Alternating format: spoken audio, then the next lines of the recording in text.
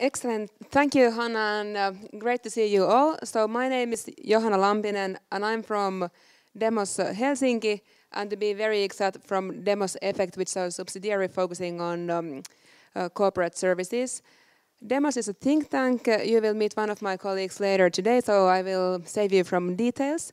But I just want to tell you I'm very happy to be talking here, although I'm not happy that Roope is sick. But it's a topic that is very dear to me, as I've been working with the initiative for almost 2 years now. Before we watch a short video, a quick question. How many of you have heard of the Nordic Built Cities Challenge already? Quite a few, actually. Excellent. And how many did participate in some of the local competitions? Okay, next time. I will tell you a bit more how to get involved, but we'll start with the video so you get an overview.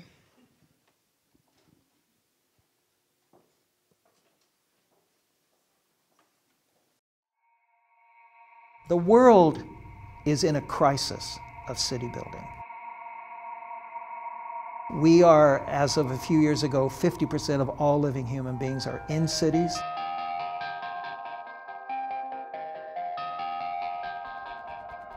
That will be 70% within probably another 15 years. And we're building terrible cities.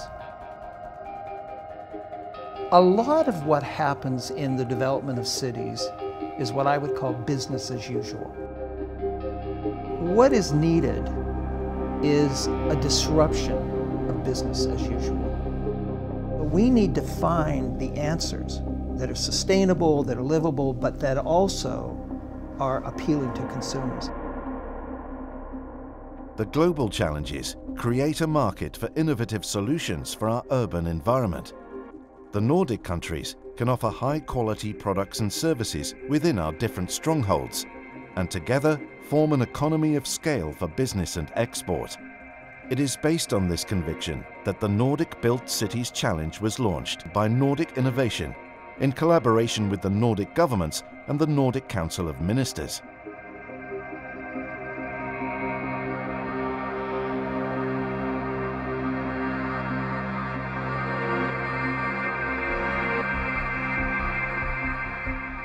It is the needs-driven, multidisciplinary competition.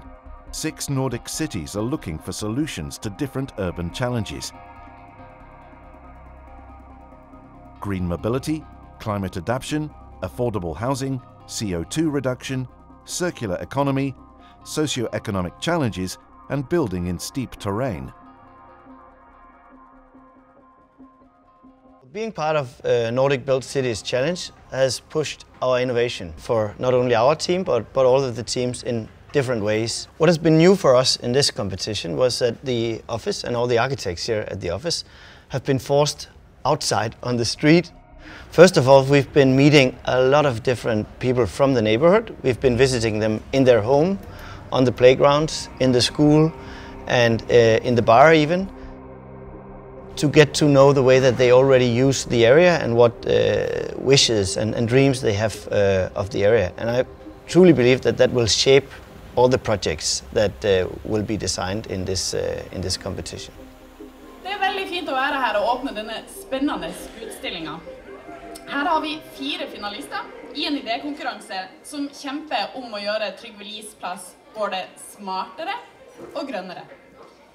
Det som er ekstra spennende er at en tilsvarende konkurranse pågår i 6 land, og at alle konkurransene har ett mål for øye, nemlig å søke innovative løsninger på det som er vår felles utfordring, og det er det vi gjør gjennom denne konkurransen. We took part in the Nordic Built Cities Challenge because we're fascinated about old buildings, old factory areas, and transforming them into sustainable cities. And I think our approach in the competition is how can we take use of those old buildings and, while developing the area, like make new use for them and build a city around them. All over the world, people like ourselves are searching for answers, and they're not just searching for theoretical answers, because we've got a lot of theories out there. They're searching for practical answers which have been tested through the political process, through the business process, and have come out whole. And that's what I think we're going to see in the examples that are coming to the finish line and are being successful here in the Nordic countries through the Nordic Built Cities Challenge. We decided to be part of the challenge because we thought that the issue of managing water in the city is so essential to the city. And the extreme cloudburst that we had in Copenhagen and Denmark recently has made this issue extremely relevant. And Korsgade here has kind of been forgotten in the last 50 years, but this is in fact becoming the water infrastructure for the entire Nørrebro. So we will have the water running from up there, from the park, and all the way down to the lake down here. Well, I think the benefit for a city like Copenhagen to have this kind of process and proposals is that you will have projects that are much more devoted to the citizens. All the proposals are more devoted, more dedicated to the local users than you usually would do in competitions. The outcome that we get is very holistic. It's not only about one aspect, but a whole multitude of aspects, and I think that's been very important in sort of the guideline or the outline for this competition, that it has to be a multidisciplinary competition, which is, I think, has been rewarding for the results. The Nordic dimension to this competition has made the competition more interesting and rewarding to have an exchange of ideas and meeting places. There's no question in my mind that the Nordic Built Cities Challenge is going to up the ante. It is going to cause innovation to happen. It is going to take the history of innovation, which is this part of the world is known for. It is going to take it to a new level. It is going to reestablish the Nordic countries in the vanguard and in a leadership role for city building in the world.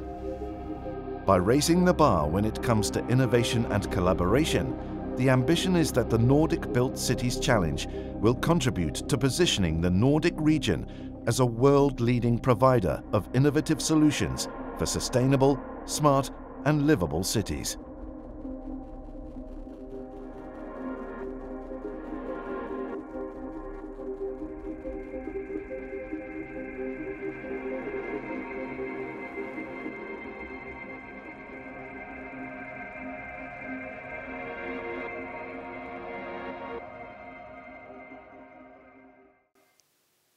Excellent. So the world is in a crisis of city building. What do you think, a rerun or coffee break? So it is on YouTube, so you can show it to your colleagues, and if you saw some familiar faces, you can dig deeper and find out who made it to the finalist teams.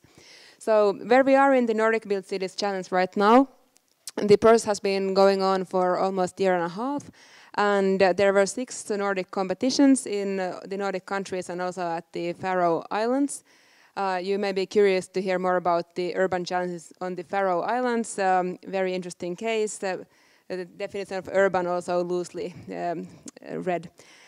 Anyway, so we had 147 teams that applied for the competition in different countries, and we have now got so far that the 6 local winners were revealed in June. And now still all the 19 finalist teams are competing of the Nordic Awards. And this is the first invitation that I can extend to all of you. So Nordic Innovation will host an event in Copenhagen on the 3rd of November.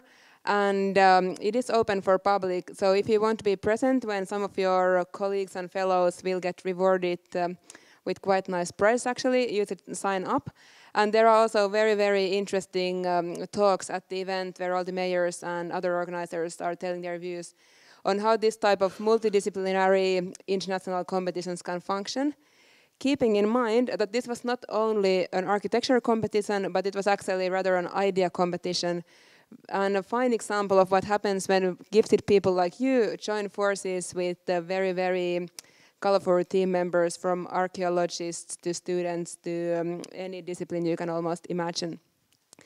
The other things that I recommend that you will take home with you from this video and from the whole challenge competition is that even if it's no longer possible to get into this competition, there are these 6 massive urban development sites that will be built for the years to come. So, for example, in Finland, the competition was close to Helsinki in the neighboring Espoo, an area called Kera. And I think pretty much all of you can find work there for the next 15 years if you just find the right partners. So a lot of work for you to do also on these competition sites. And the other thing is that there are really interesting team members in the finalist teams, and actually quite active community around the challenge competition, also between the teams, between the countries, between the challenge competitions. So if you need to find new Nordic colleagues, it's a great resource to tap into. So if you just check online Nordic Built Cities, you will find all this information and more. Welcome to join.